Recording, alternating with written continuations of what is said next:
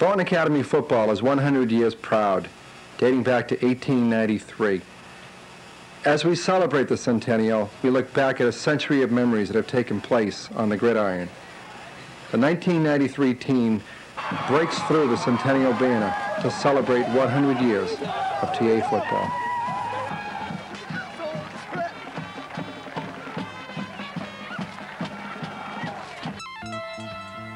It all started in the fall of 1893.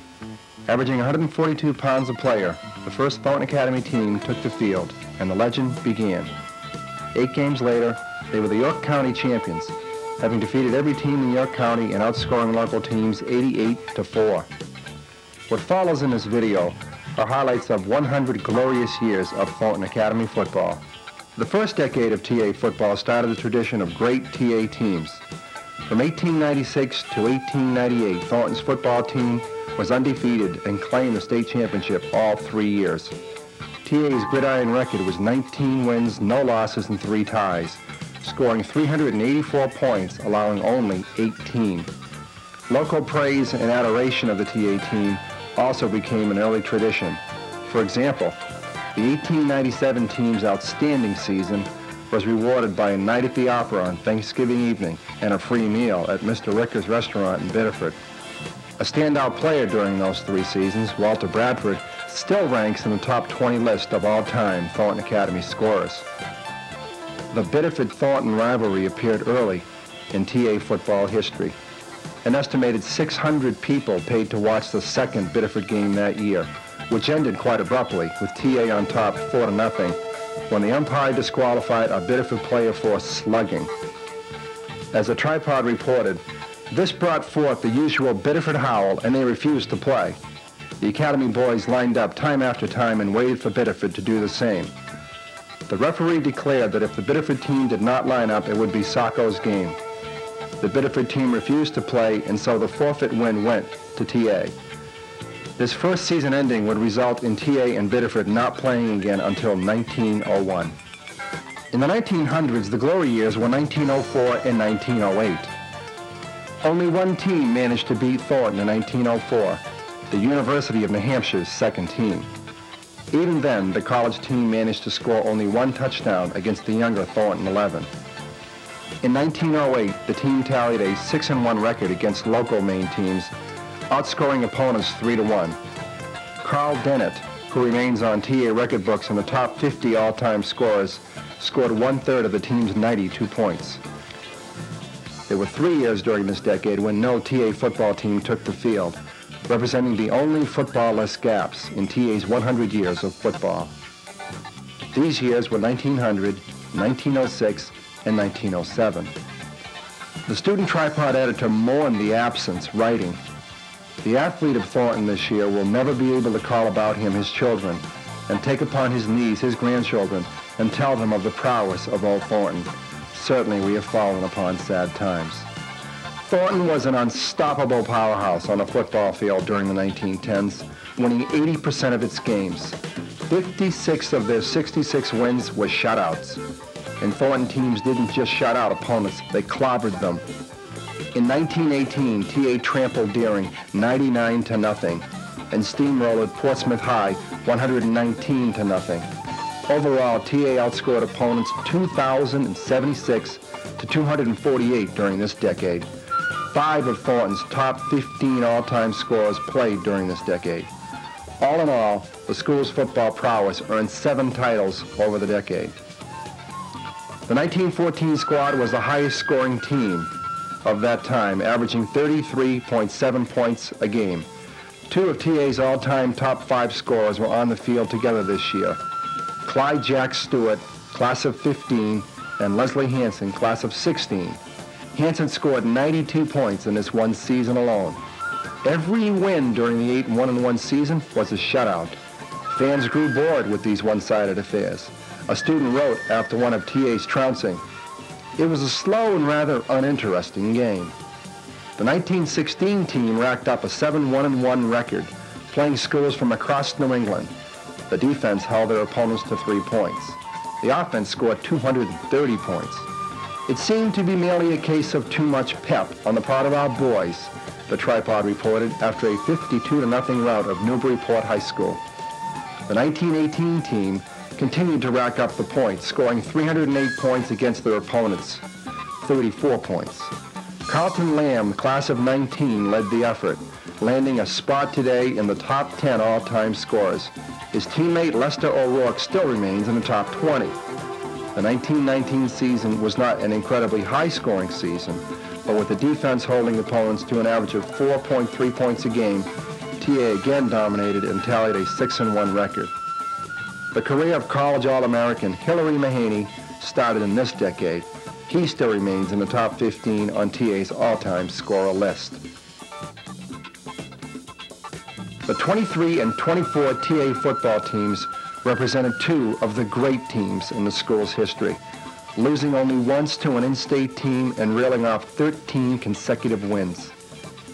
After dropping the first game of the 23 campaign to Deering by lack of teamwork and the fact that we had not struck our pace, as the Tripod reported, TA's 11 found its stride and knocked off the remaining 8 teams on its schedule.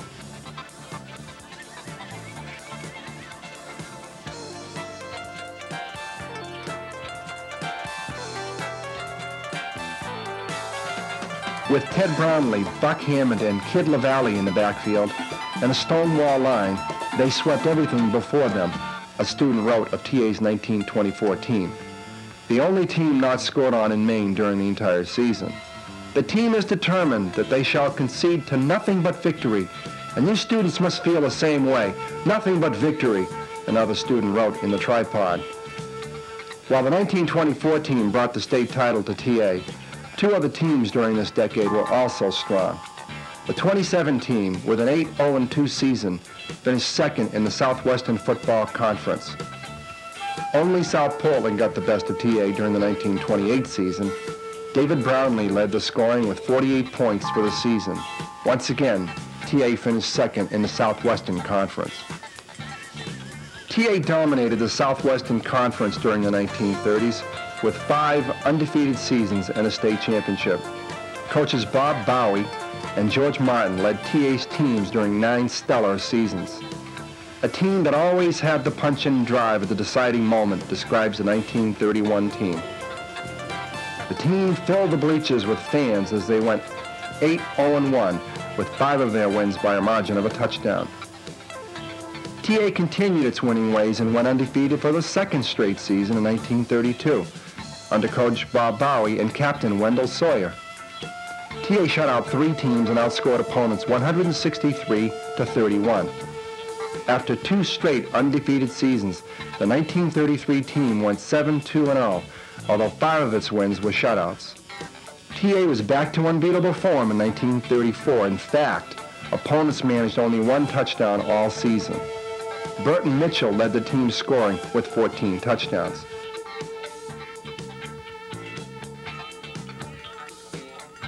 George Martin ably took over the head coaching reins from Bob Bowie as the 1935 team went 8-1-0, allowing only 2 touchdowns to be scored against them. George Martin's Maroon Typhoon blew through another season in 1936, winning all 9 games. A Biddeford Journal photograph in December 1936 proclaimed them the 1936 state champs. The scorebook from 1937 shows that the team was consistent and powerful. TA won 6, lost none, tied 3. The ball-carrying ability of Anderson and Terry Touchdown McSweeney stood out. The 1938 team was a scoring machine. TA averaged 31 points a game. Captain Anderson led the way with 15 touchdowns.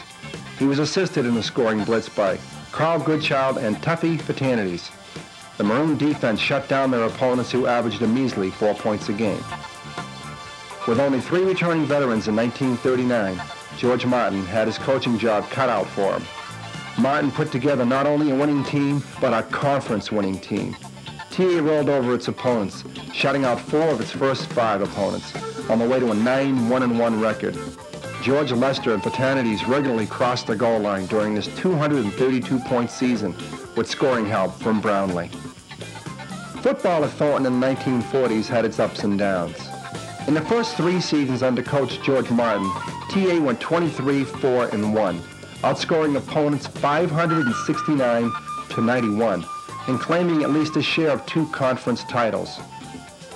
But the 40s was also the decade during which TA had its second ever winless season and lost many key players to the war. The 1940 football team clinched the conference title in an 8-2-1 season that included 6 shutouts. TA amassed 4 times as many points as their opponents, in part because 3 of TA's top 30 scorers were on the field that year: George Lester, John McSweeney, and Albert Emery. Only 1 team out of 10 scored on a Thornton machine in 1941. George Martin's Maroons scored 220 points to a measly 12 points by opponents. This 1942 team went 6-1, with 4 shutouts to its credit, and probably would have garnered a conference title except for the fact the Southwestern Conference disbanded after the 1941 season. Thornton's longest reign as one of the top football teams in the state came during the tenure of Coach George Martin, 1935 to 1943. In Martin's 9 years, TA won 70 games, lost only 9, and tied 7. TA racked up 1,884 points, nearly 6 times as many points as their opponents, 316. Martin, with the help of his lucky hat, led TA to defeat Bedford 8 times with 1 tie, outscoring the rival team 198 to 12 in 9 games. Thornton's fabulous football 50s will long be remembered for the last quarter drives that paid off, the records that were broken, and the back-to-back state championships of 1954 and 1955. It was a decade that boasted many a Maroon All-Stater, 2 All-Americans, 2 top 10 all-time TA scorers, and another 16 players who remain in the top 100. There were exciting cliffhangers, particularly in 1957 and 1958, with 1-point games and innumerable contests where the margin of victory was a touchdown or less. Head coaches Eck and Pavlikowski steered the Maroon through most of this decade. I was fortunate enough to begin at Thornton in 1953, and I have, except for 5 years, been at the school in one capacity or another. And of course, I hope you realize that in '53 I was a player. And then, of course, after graduating from college, I came back as a coach and then as an athletic administrator. And this also afforded me an opportunity to witness and be a part of selecting probably some of the best coaches that Thornton has had the privilege of having as coaches, namely Bob Cody and Dick Agresti. It might be interesting for some people to go back and into the period of time that I played. We were very fortunate even then to have, without a doubt, best coach in the state of Maine. This gentleman's name was Tommy Eck. Tommy really evolutionized football here in the state of Maine because he was the first coach coming into a system in which he was a completely dedicated, organized, and filmed every game, which was never heard of at that time. And he was also very fortunate to have a run of really good athletes. And he was a head football coach at the University of Massachusetts, and for whatever reasons got him to Thornton. He was at Thornton. And his success was really unbelievable. Up until Biddeford's series, I think it was like 2 or 3 years ago, we had the longest string of victories during that period of time. Again, it was a combination of athletes and a combination of outstanding coaches. My playing at Thornton Academy, I go back to the years of 54, 55, and 56. Those were historic years. We'd won 24 consecutive games during that period of time, and with relative ease. Except, I'd say my sophomore year, we had tough football games with St. Louis over at Thornton. I think it was 19-14. It was a very rugged and physical ball game. And we had a physical game with South Portland. The other 7, the other 8 were quite, were blowouts almost. And we won the scoring title that year. We scored some awesome number of points. So it was, what I'd learned my sophomore year was that we were part of a very successful organization. Tommy Eck was the head football coach. He was He was very professional. He came from the University of Massachusetts to Thornton Academy to become our coach, and obviously has one of the finest records in New England. My junior year, we played, again, 10 football games and 9 football games. We won all 9 of those. The one game we thought we were going to have to be up for was South Portland. We played them out at the Academy, and we were able to defeat them, I think, 38-6. So what I remember about our football games and our football teams, and the wonderful people that played on them, the Roger Spaldings, the Brad Leaches, Norm Lombards, Gilpatrick, Stackpoles, Ron Boutet, Ralph Tarbox, to name just a few, we had a rather professional attitude about it. We know that after the game was over, we began to worry about the films, because in our day, every single play was evaluated by the coaches, and you went in there with a rank sheet, knowing exactly how you performed, and if you didn't do well, I mean, you heard about it. And then, more so than the games, we worried about practice, particularly what we call Bloody Wednesday, whereas we had full contact scrimmage, which was more difficult than the game that we were going to play. My junior year, the most memorable game would be the last one. It was against Portsmouth, New Hampshire. We had to come from behind to beat them, and the streak almost came to an end that day. My senior year, it did come to an end. We were defeated by Edward Little at Thornton Academy, and that was the end of the streak. It's since been broken by that rather well-known figure in the area, Michael Landry from Biddeford High School and his Biddeford High School Tigers. And then I would say the last memory I had of Thornton would be as a coach. Coaching for Thornton Academy in '62, Brad Leach was the head coach, and St. Louis came to town undefeated. We were undefeated, and we came away victorious, and that's a wonderful memory. It was the wonderful kids, David and Dennis McNabb, and the Sawyer boy, David, Stevie Staples. They're just a host of them. They're all wonderful people, good students, and an exceptional football team. Tommy Johnson, Bobby Francis, and the like. Hate to start naming people because you forget them. So I'm very happy, very proud to have been part of a rich football tradition here at the Academy. But most of all, I think of a one-point loss my junior year to Everett Little, and then we went through the rest of the season undefeated. That Everett Little game was a little special because I went 80 yards on a play from scrimmage, and then 67 yards on a punt return, both called back. And then after that, the season went relatively well. Then my senior year, we lost. Actually, we lost to South Portland by 1 point, tied Portland. Again, we tied, not really quite sure, but we had the total of 1 point, 3 games. We could have been undefeated totally. Now, excuse me, that including the Everett Little game my junior year. Then the memorable game was absolutely playing against St. Louis. Jim Black was our captain at the time, our quarterback, Dan Donovan. He went on to Furman, I believe. We had some real, Bob Kuchar, real fine end, mostly a junior line. Good ball players, but we were playing against the likes of Guy Guerin, Al Daigle, Danny Perro, the 70 boy. Great players, great guys also. But that particular game, they were favored by at least 2 touchdowns.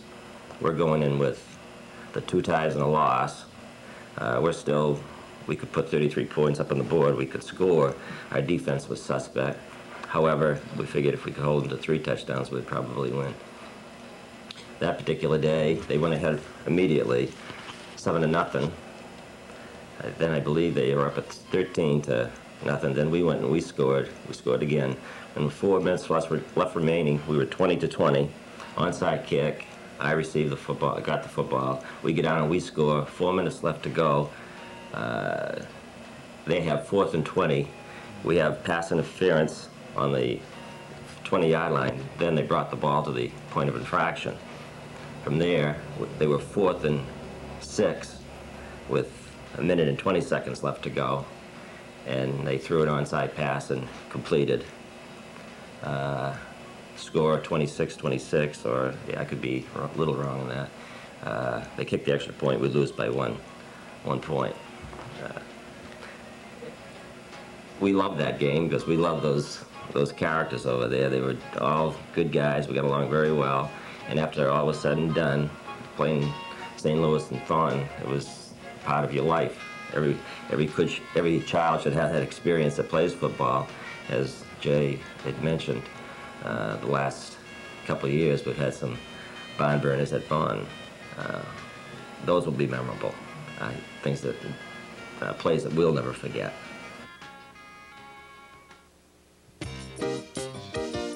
In 1962, Brad Leach, class of '56, took over the head coaching reins at Thornton and immediately racked up a flawless season, capped with a state championship.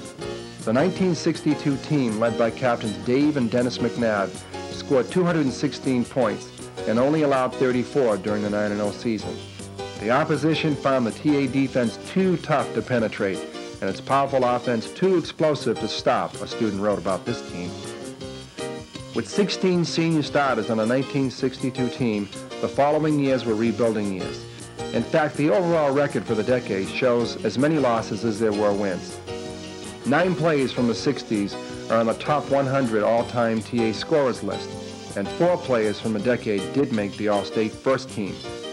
While the 1968 team managed a 7-2 record, it would not be until 1974 that a TA team would make it to the state championship game, and not until 1986 before TA would again be the best in the state. In 1962, I took over for Bill Pawlikowski, and Bill Pawlikowski left a horde of athletes that I forever wished I had for a number of years after 1962.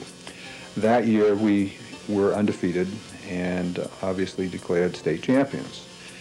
And it was a rather interesting season because our final game culminated with playing St. Louis, and St. Louis was a parochial school in Bedford that was a very successful school, obviously under the tutelage of Bob Cody.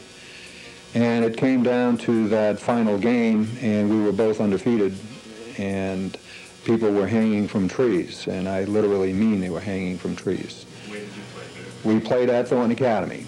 We moved all the bleachers from, I shouldn't say all, but a major part of the bleachers from St. Louis field over into the end zones of that old field. And I will guarantee you that there was not a seat, nor was there any standing room, 5 people deep. It was also interesting because there was a great deal of frustration in that last game in 1962 because there was a postponement that Saturday. It was raining so hard that, you know, how as a player you really want to get you've prepared yourself mentally and you want to play the game. You don't care if it's raining or not. But it just would have been an injustice to the whole scenario to play it, so the decision was made to postpone the game until Monday, and we did that. And it was a beautiful day, and the final score was 13-7.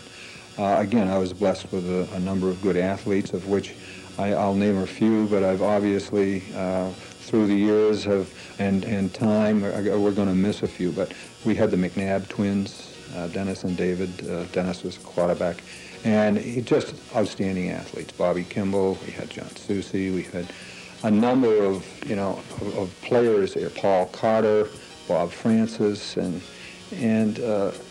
these kids at that time were the epitome of football players and athletes. But they're a different athlete than the athletes that we have now. Yes, we had a weight program and so forth, but not to the extent they have now. Athletes today are so much better prepared. They're physically they're much better. That's not to say that their natural skills are any better, but they have the opportunity to refine them a lot better than what they did in those generations. But that was a great team. Again, we continued undefeated. And I really think that if I could have stopped my career there, I would have just been a happy man forever.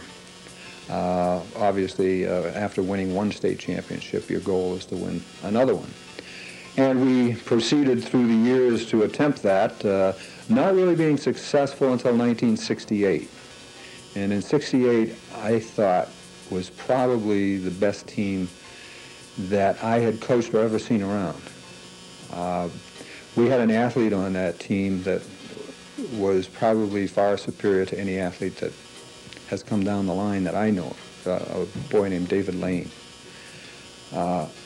David had every attribute, including intelligence, of being an outstanding football player. First, he went to Colby, and the first 2 games he played at Colby after he graduated from Thornton, he was the ECAC Player of the Week.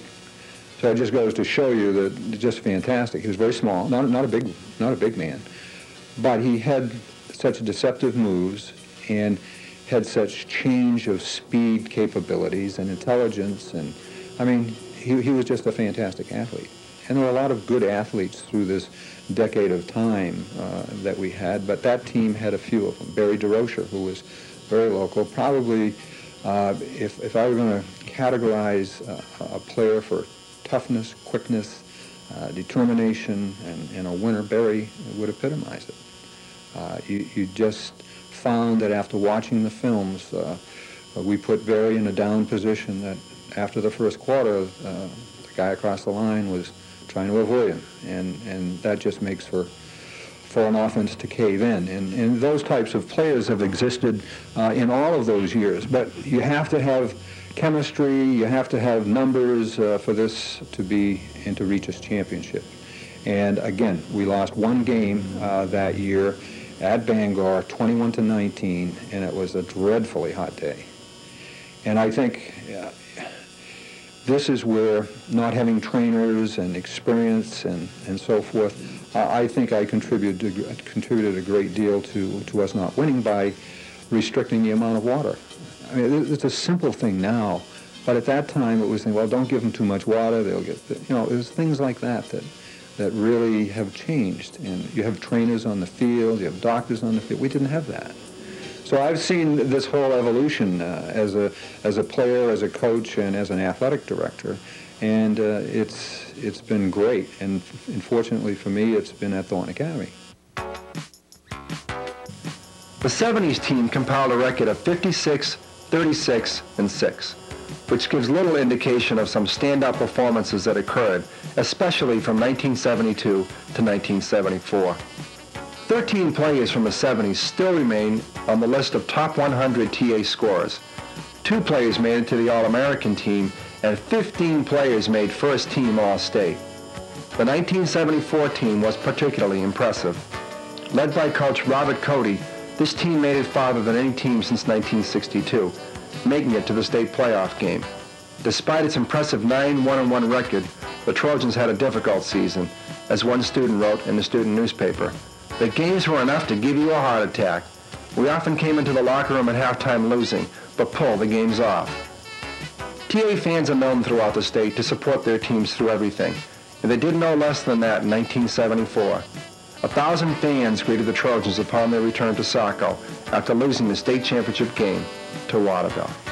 In that ball game, we got beaten Waterville.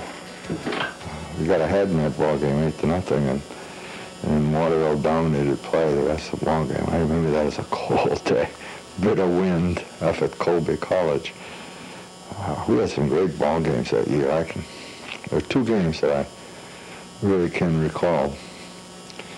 One at Westbrook, when Frankie Sears, at the beginning of the second half, got hurt, and Eddie Harris stepped in and took over. He was a sophomore, and he certainly asserted his leadership abilities that day, and he just became unstoppable. We were behind Chervis by 2 touchdowns anyway, and Harry carried us, along with McNabb, also a sophomore, came in and played well after some other backs after Steve Fogg had been hurt. Really, had a whole stable of backs out there. They were really deep that year, and we ended up winning that ball game. And it was a game at home against Portland High, where Portland had a lead also, and we came back in 4th period with 2 or 3 touchdowns to win that game. So we had some close ball games. Unfortunately, we didn't win the big one. My fondest memories of playing for Thornton Academy aren't necessarily a specific game, a title, It's more of remembering the old field, playing in that venue. The current stadium they have now is beautiful, but it can't match in my mind the feeling we had when we ran onto that field. There was just a certain electricity in the air, and the fact that the bleachers were so close to the field and people would line up around the roped-in area 3 and 4 deep. You could hear people screaming, the comments made. The noise at times seemed to be just unbelievable.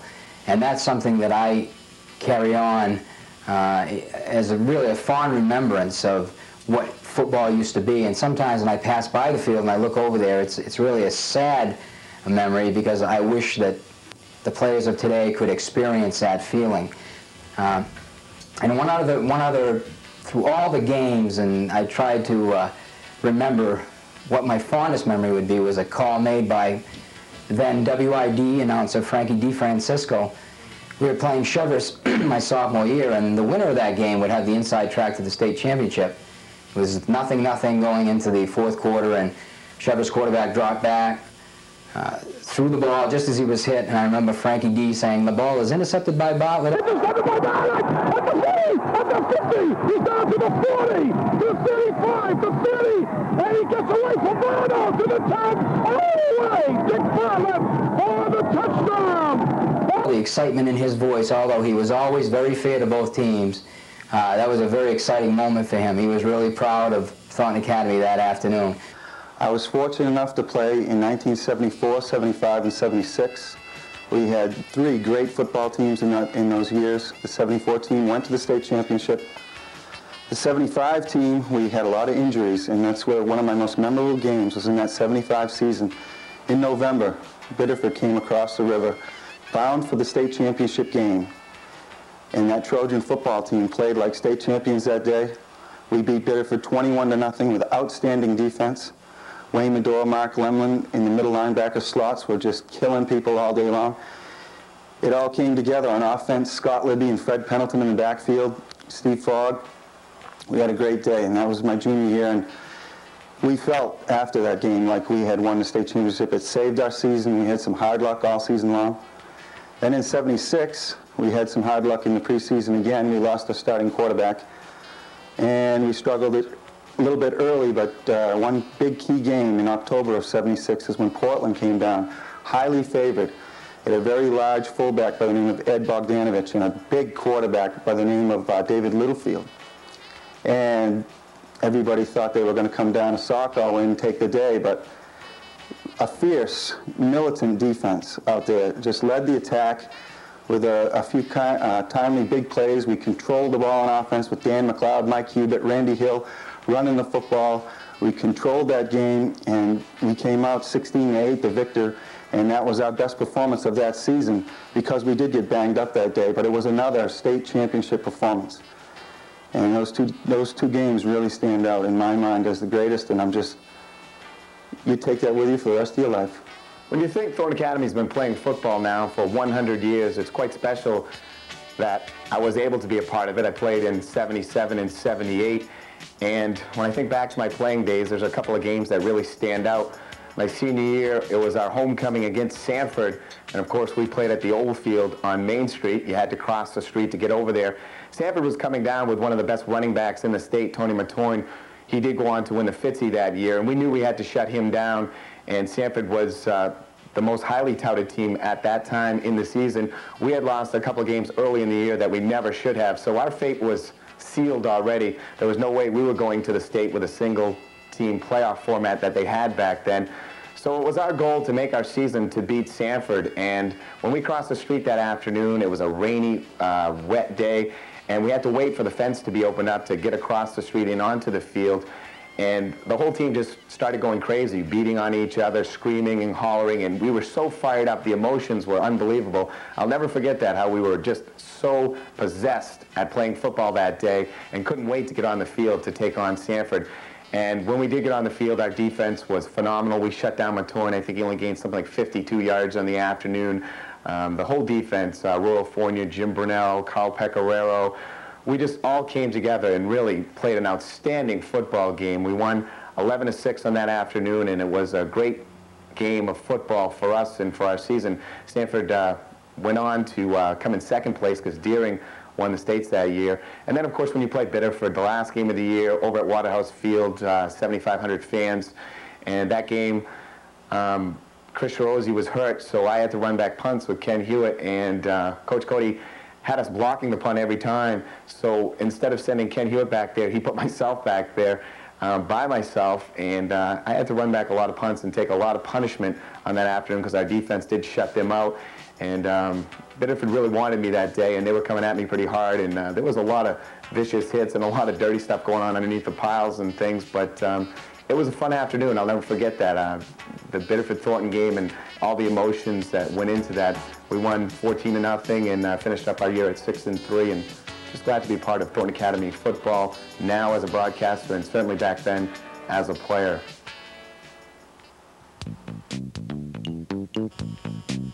The 80s saw a change in coaching from Bob Cody to Dick Agresti. It also saw 2 state championships in 1980. These kids won it all, Coach Dick Agresti pronounced at the start of the 1986 season. To prove him right, the team roared into the playoffs with 8 straight wins and soundly whipped Biddeford 45-20 to win the Bowie division. Advancing against South Portland, the speed and agility of Bobby Giroux and the dependable place kicking of Paul the Foot Tate, class of 87, led to a 21-12 win. TA then headed to the state title game against Bangor, where the Trojans came out on top 28-6 for the first TA state title since 1962. Bob Giroux won the coveted Fitzpatrick Award and was elected to the All-American team. In 1988, after coming off an 8-1 season the previous year, the Trojans were ready to go all the way again in the playoffs. Putting a heartbreaking loss to Biddeford behind them, the Trojans looked to fullback Lance Lavoie, class of 89, and quarterback Chris Summer, class of 89, to lead them to victory. Both plays were among the top 5 rushes in the Western Class A Conference. Lavoie rushed 897 yards, Summer 689 yards. Facing Lawrence for the state championship, TA's offensive line consistently opened up holes for MVP Lance Lavoie, Chris Summer, and Mike Babcock to run through. Scott Newman, class of 89, and Dennis Steves, class of 90, hooked up with Summer for touchdown passes of 17 and 29 yards respectively. With a decisive 47-13 win, TA became state champs for the second time in the decade. Overall, that team was ranked 8th in New England in a National Sports News Service poll, and they remain, for the time being, the last TA team to claim state champs. My senior year was 1980, and I consider myself very fortunate, not only because I was with a group of outstanding football players, but also because I was in the very first class to play in the new Dr. Paul S. Hill Stadium. The old football field was a great place to play football, and I have a lot of great memories from there. When I was growing up, I went to just about all of the Thornton Academy home football games, and it was a great place to watch football games, and it was a great place to play football games. But the new field brought something else to Thornton Academy, and it's an exciting place to play football, and it's an exciting place to go and watch games. And I'm very happy that I was able to be there in that first season. We had a great season. We won our first 7 games, and we went into our last game of the season against Biddeford. We were 7-0 going into that game. Biddeford also was 7-0, so there was a lot of excitement between the two cities.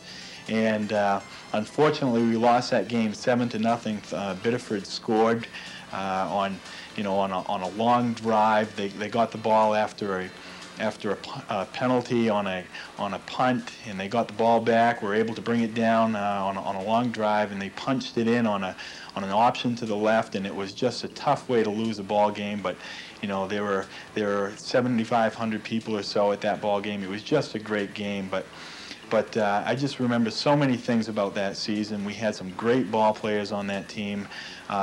We were able to score at will in many of our games. We just had a great scoring group of running backs, such as Tommy Kane. I remember Tommy Kane in the Sanford game. They were a great team, and early in the game, Tom got the ball on a counter up the middle, and he just broke it open, and I'm going to say he ran 60, maybe 70 yards and scored a touchdown. It was just an exciting play, and And there were other great players on that team. Danny Labby used to run bellies to the left and bellies to the right, and that set up the option for us. John Fogg would run the option on the outside. He'd get that ball and he'd go like crazy. He just had some outstanding plays. He would score, 40 and 50-yard runs all the time. Of course, you can't do that without the help of an outstanding line. We had guys like co-captain Bobby Vance was in the line, Joel Tripp, Donald Tebow, Bill Mitchell was a left tackle in that year. So we just had an outstanding offense. We had a great defense. They just would go crazy when you really needed them. You could count on them. Guys like Donald Maycumber was playing end, and David Pendleton, Mike Gallant was a middle linebacker, Danny Jameson was a safety. These were just outstanding ball players, and I'm glad I was able to play with them. And I'm just excited that I could be part of the Thornton Academy tradition. I played the 1982 season against Biddeford, and we went into the game being 6-1, them being 5-2. They had to win the game to make it to the playoffs. Whether we won or lost, we were at the playoffs anyway. We started out the first quarter, and we had a halfback option pass. I remember Pete Snow throwing it to Tommy Fortier, who made a great tip over the halfback and catching it. That was about a 55-yard play. That really put the fans down on the Biddeford side and got the Thornton fans really motivated, because we were actually underdogs going into the game. Towards the end of the game, we had about 2 minutes left. Biddeford was beating us 14-12. We were on our own 5-yard line. All the fans on Biddeford side, even our side, were walking out. We drove the ball from our own 5-yard line down to their 5-yard line. I had a pass to Timmy Carey, brought us up to about the 40-yard line. Another pass to Jameson, that brought us down to the 18. Pass to Jameson again, made a really nice catch, and brought us down to the 5. Pete Snow ran it in. That was a real memorable game. We went on to the playoffs to play against Portland. We lost, but I'll never regret ever playing football for Thornton. And that Biddeford game was a very good experience. I'll never forget it. Well, I think what stands out is just being in a state championship game, and obviously the first one you win is always a special one, because you always achieve to get there, but you never know if you're actually going to fulfill that achievement or dream. So that first one is special. What pleased me about that particular team is that the previous year, a lot of those kids were junior players, and they really worked in the off season and came through, and there were so many of them that that were so-called heroes or stars of the entire season. There really wasn't much pressure put on one individual person. The pressure was dispersed. One game a John Gus would come through, the next game a Bob Giroux, the next game Craig Tebow would have a great game. The quarterback, it was David Robinson, and he had a great year. I think in looking back at that first state championship in retrospect, that's what pleases me, is how you always, preach a team concept, and that was very evident with that group of kids. I played for the '86 championship team, which went, I think it was 10-0, undefeated state champs. Biggest play for myself would have to be fourth game of the season. Came back, just started playing again after an injury. We were tied at 7-7 with South Portland. Crucial point in the game. We had just had a terrific run by John Soucy, called back. Play came in from the sidelines. Just a plain old fade. I was surprised. I think David was surprised too. I looked upfield, saw it was open. David threw a perfect ball right down the sidelines. About, 50, 60 yards, right on the money, right over the shoulder, in for a touchdown. Broke the tie, and we went on to win 2014. Big turning point for us. Big games have to be Biddeford TA. Biggest game for me, biggest game I've ever played in, most people I've ever seen in a game. It was an excellent game right up until the half, 7-6 at the half. We were down, actually. Came back to win 45-20. Second half, I think it was the first series, Chris Summers picked up a nice ball and went down to about the 2. right from then we just went all wild on. I had probably what I had 2 touchdowns and more receiving yards than David had thrown, so he wasn't too happy about that. He had 1 pass caught behind the line of scrimmage and tackled for a loss, so he thought it was a mistake in the paper, but we corrected it. Definitely the biggest thrill playing in front of that many people. You catch a ball, and even if people are screaming at you from the wrong side or the right side, it's still making the same amount of noise, and it's really incredible. I have to say nothing will come close to that. It's unbelievable. The whole team is just, there's no sophomores, there's no juniors, there's nobody. We're all just one team. It's unbelievable. Everybody respects everybody else. Everybody's just one unit. We play together. Never look down. We never look down, never look back, or anything like that. We're just number one. I think John speaks for the rest of the team because it's hard to get 40-something players on each talk at once. You made some key plays this afternoon. Did you notice that they were maybe keying on you a little more? I love that because it opens everything else up. I'll do anything for the team. I know anybody else would. I don't care as long as we win. I played on the 1988 team. We went 11-1. We ended up going to the state championship game, playing Lawrence up there. We had a tough road through the playoffs to get there. We had to beat South Portland up there. And then we had to go to Lewiston and play up there, and we had to come from behind. I didn't really play that well. I threw 6 interceptions, but Lance Savoy had a real good game, and we won with like 4 minutes left in the game or something like that, and it was a great game. And then we played up at Bowdoin against Lawrence. We started kind of auspiciously. We kicked off to Kurt Matthew, who's now probably the top back in the state as far as college. And he ran it back for a touchdown, and we were kind of like, uh-oh, I think we might be in a little bit of trouble here. But we regrouped. Lance ran for over 200 yards, had, I think, 5 touchdowns. I had a real good game. Our defense held, as I said, the top back in the state to, like, I think 42 yards or something like that the whole game, besides the first time he touched the ball. And we really smacked them, and we beat them 45-13, and it was great. Thornton Academy football was a big part of my life, and it was a real great time in my life to be able to do that. Although the 90s are still young, the first 3 seasons have been more than worthy of the TA legend. The Thornton Trojans have made 3 consecutive appearances in the playoffs, and a new all-time scoring record has been set with the play of Art Laveris, not to mention his 3,649 yards rushing and his Fitzpatrick Trophy. Heart-stopping moments have excited fans throughout these first 3 seasons, particularly the last play victory over Biddeford in 1991. I would have to say the best memory of Thornton football for me is my junior year when we played Biddeford for the first time. There was just an incredible crowd there. It was a great rivalry. There were great plays, great players, and a fantastic finish. And I guess that's all you can ask from a Biddeford-Thornton game.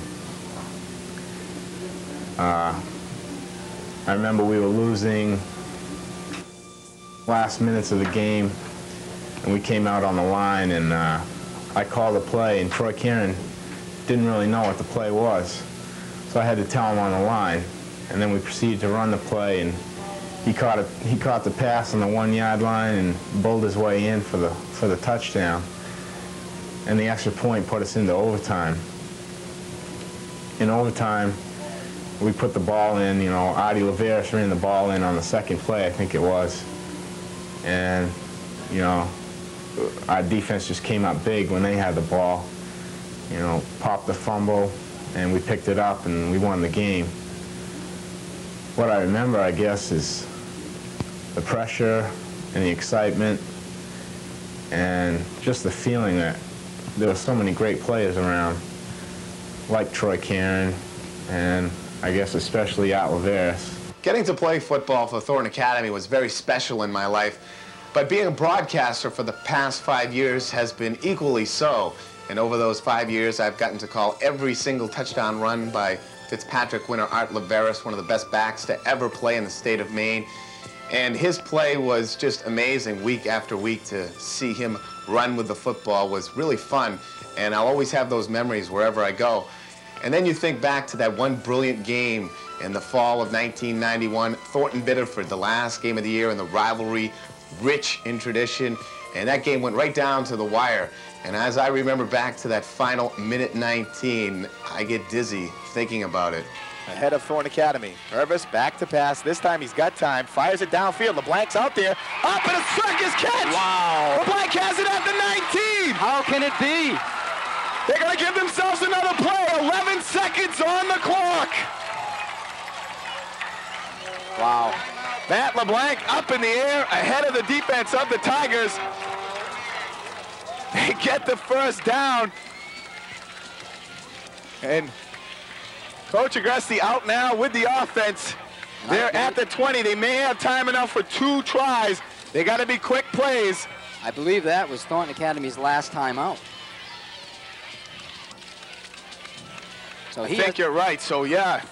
He has to make sure to instruct Purvis, if you feel the heat, you've got to get rid of the football someplace safe so we can run another play. Exactly. A sack and this ball game's over. And if they throw over the middle and it doesn't get in the end zone, it could be over too. Well, we would expect right now. Unless the only thing that they could hope for, Mark, if they throw over the middle at about the 10-yard, get the first down, clock would have to stop to move the chains, and then maybe you get up at the line of scrimmage and stop the clock quickly with a quick out pass. Well, those receivers have to make sure that they clear beyond the 10-yard line. I would have liked to see Thornton in that situation right there. The chains have to go a long way down the sideline. Now think about this. A long way down the sideline. You got the completion. Get your team up to the line of scrimmage. You're waiting for the chains to move 30 yards. You get the ball. You throw the quick out. You stop the clock. You maybe lose 2 seconds off the clock. And then you still got 1 timeout left with 9 seconds to go and still a chance for 2 plays. That is a definite scenario that could have happened. Thornton Academy with a chance still. LeBlanc, outstanding catch. Purvis got it in the vicinity. 1st and 10, ball at the 20, 11 seconds left. Purvis back to pass, he's got some time, fires it off of LeBlanc. LeBlanc diving inside. Incomplete, 6 seconds, another chance. LeBlanc, almost another great catch. He had a chance, he stopped and dove back in for it. When that football was first thrown, I didn't think LeBlanc had any chance of catching that ball. All I saw was a Biddeford Tiger defender in the end zone, but somehow Matt LeBlanc got close to that ball and almost coming up with a fantastic catch. This is it. 6 seconds. 78th Battle of the Bridge. It's all come down to this. Lasser to the near side, LeBlanc to the far. Purvis got time, fires over the middle. Troy Caron's there. Does he get in? Yes! He does! All right! With no time left. Troy is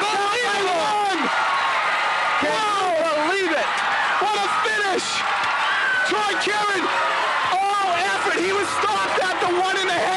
He fought through 2 defenders and got in. And what we've been saying about Troy Caron all year, got to use the size to his advantage, plowing through the end zone that time, Jay. I'll tell you this, he was not to be denied. Looked like some movement. Fumble in the backfield. Yes, sir, baby! Oh, my God. Yes! Unbelievable! The Trojans back from 7 points down with 55 seconds to go. And there's mayhem on the field. Folks, we have just witnessed one of the most outstanding high school football games ever played.